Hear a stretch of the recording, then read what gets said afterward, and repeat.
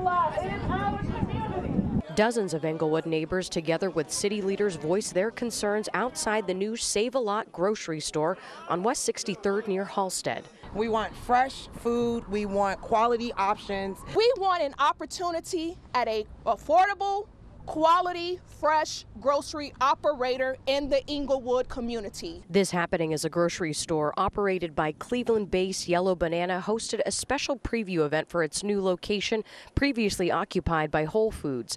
But neighbors who opposed the opening stood watch. You're not going to ignore us. We need that conversation before any opening, if it happens.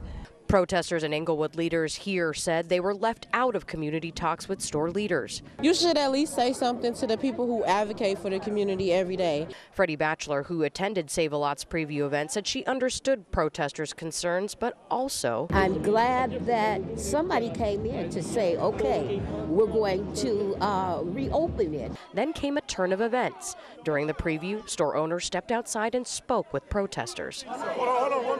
And within minutes, a protest paved the way for progress. I think it was a productive conversation.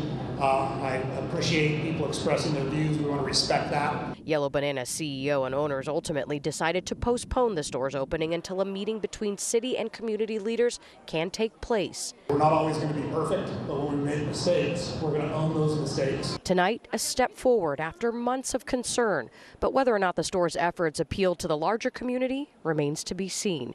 In Englewood, Kate Kogirin, ABC 7 Eyewitness News. Watch breaking news on YouTube. Subscribe to ABC 7 Chicago Eyewitness News.